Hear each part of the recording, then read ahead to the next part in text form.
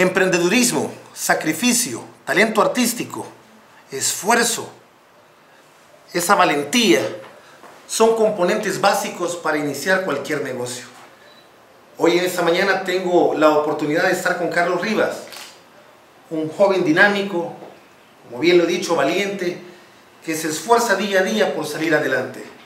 Como en salvadoreño bien lo decimos, en la rebusca. Carlos, bienvenido. Hola. ¿Cómo estamos? Mucho gusto. Queremos platicar de este bonito proyecto de Guanapolio, bueno, bonito y barato. ¿Qué nos puedes contar de este juego tan interesante, creativo, que lleva muchísima paciencia para elaborarlo? En fin, estamos admirando también cada uno de los componentes con los que se juegan. ¿Qué nos puedes contar? Adelante, Carlos.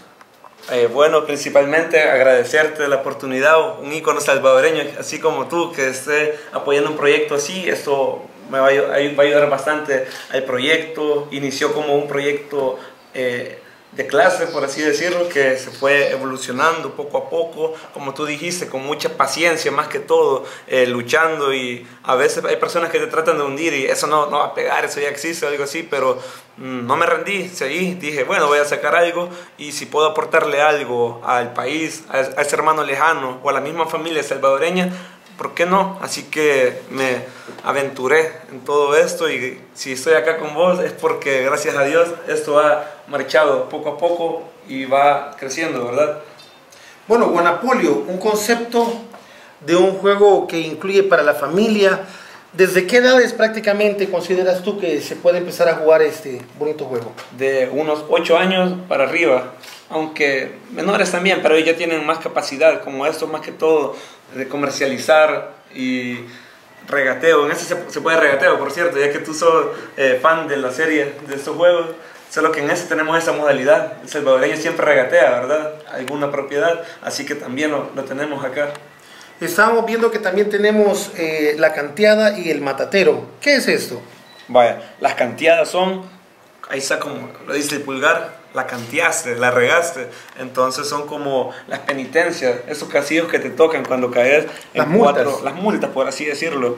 Ejemplo, la cantidad que me salió dice: se murió Don John, su esposa Rosita no puede enterrarlo, ayúdale a comprar la caja con 70 bolas. Por cierto, la bola es la unidad de... Correcto, estábamos viendo acá los billetes, que por cierto, ese rostro tan característico, no sé, ese rostro yo lo miro muy familiarizado con un político de la República del Salvador muy famoso. ¿En serio? Sí, no sé si... parecido? Bueno, cualquier parecido es pura coincidencia. Pura coincidencia. Cada quien le haya ahí su, hey, se parece a mi prima, se parece a no sé quién. Así que lo que busqué es un salvadoreño promedio, chiquito, gordito y simpático. Vos sabés que los salvadoreños nos caracterizamos por eso. Así que también hay que se sintiera identificado, más que todo, que fuera ameno. Eso es lo que buscaba con un personaje, que fuera el principal. Bueno, y estamos viendo también acá, al inicio dice, cuando uno pasa por acá, dice cobre 207 bolas. Y de abajo dice salario mínimo. Sí, bien chiquito. Claro, haciendo siempre referencia a ese humor guanaco, ¿verdad? Bueno, y aquí tenemos como las 4 referencias, las terminales: la terminal de Oriente, la del Sur, la del Norte, y también la terminal de...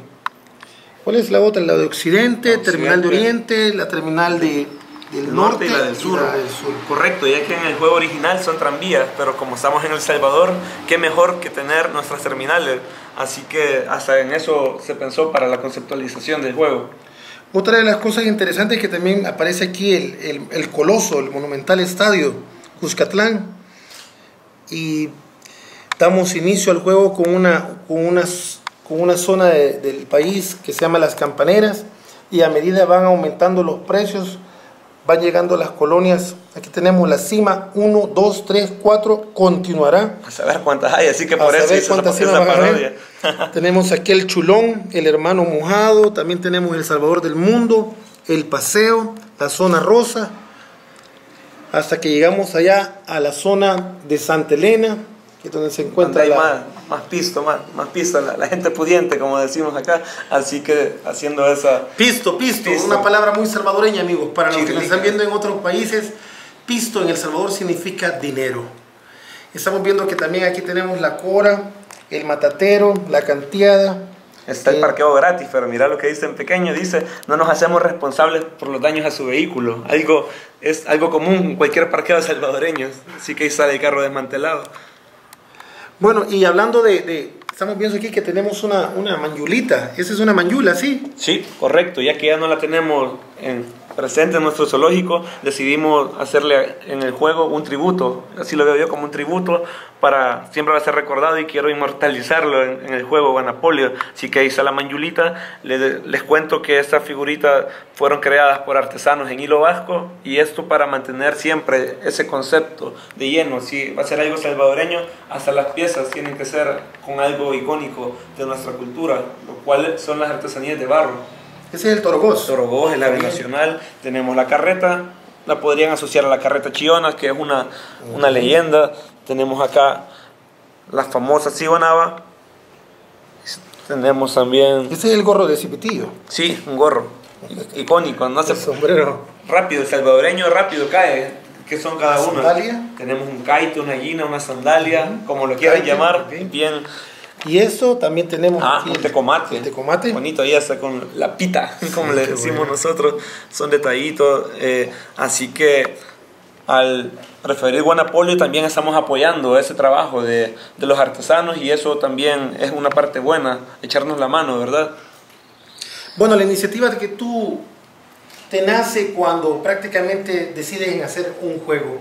Vemos que también la caja es una caja muy característica a un alimento de una cadena de alimentos muy famosa en nuestro país, que también sabemos que el gran olor que se siente en los aviones cuando viajan las personas.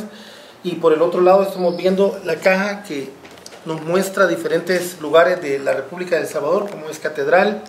También tenemos la torre Cucatlán, El Salvador del Mundo, Plaza Futura, ¿verdad? El Estadio Cucatlán, el Chulón. Simán Centro, que ahora se llama Plaza Centro, pero muy famoso, y lo remodelaron, por cierto. Bien chivo ha quedado, pero aún así bien icónico, ¿verdad? Yo Correcto, creo que tú creciste también con eso, así que es por eso que también le quise hacer como eso.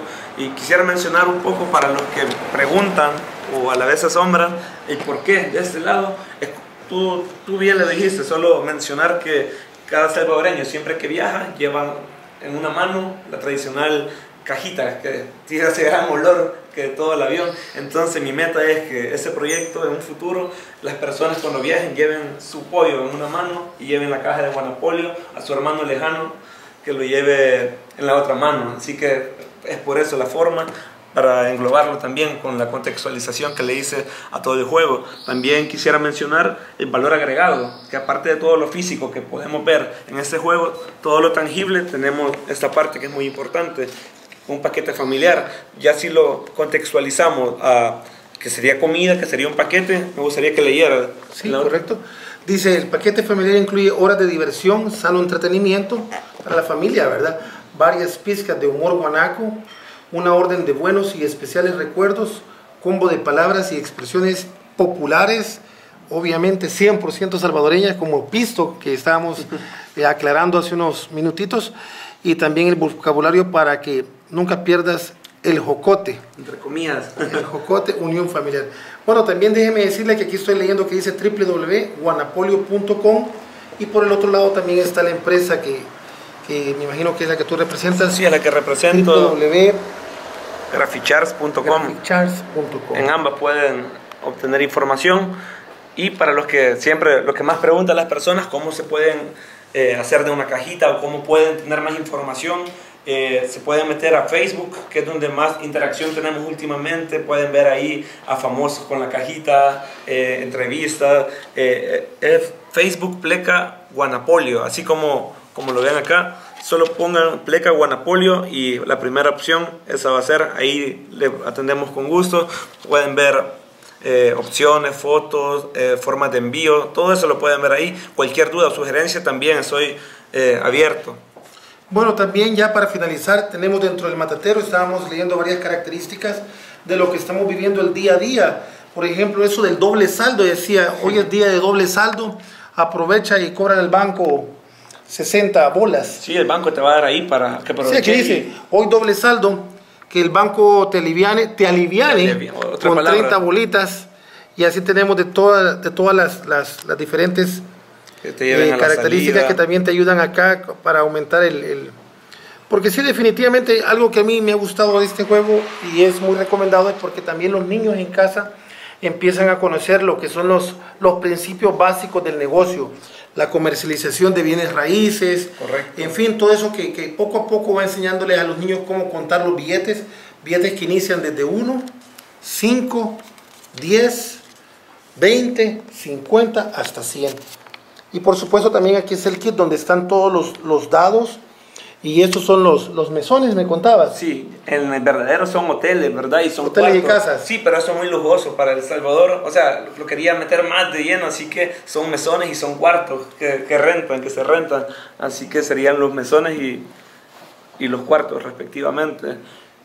Y sí, también lo que busco con el juego promover es eso, la unión familiar, y también hoy tanto dispositivo móvil, se pierde la comunicación entre la familia, así que qué chivo fuera que pasaran otra vez una tarde, cheras, otra palabra propia de nosotros, familia, que se reunieran un fin de semana a comer pupusas y tuvieran su juego de mesa, poder compartir un ratito, es parte de lo que busco con ese proyecto también.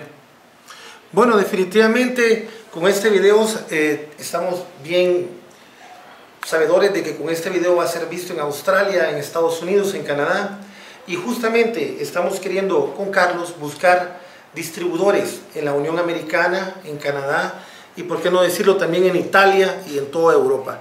Si tú quieres formar parte de este proyecto empresarial a través de este video, pues eso es lo que pretendemos.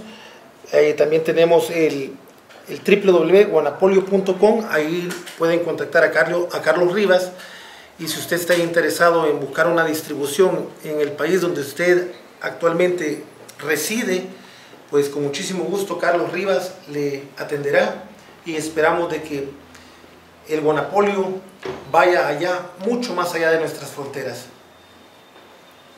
Les deseamos un feliz día, Carlos, muchísimas gracias por lo que nos has compartido esta mañana. Gracias a ti por la oportunidad. Y te deseamos muchísimos éxitos, de hecho mucha paciencia, mucha calidad artística.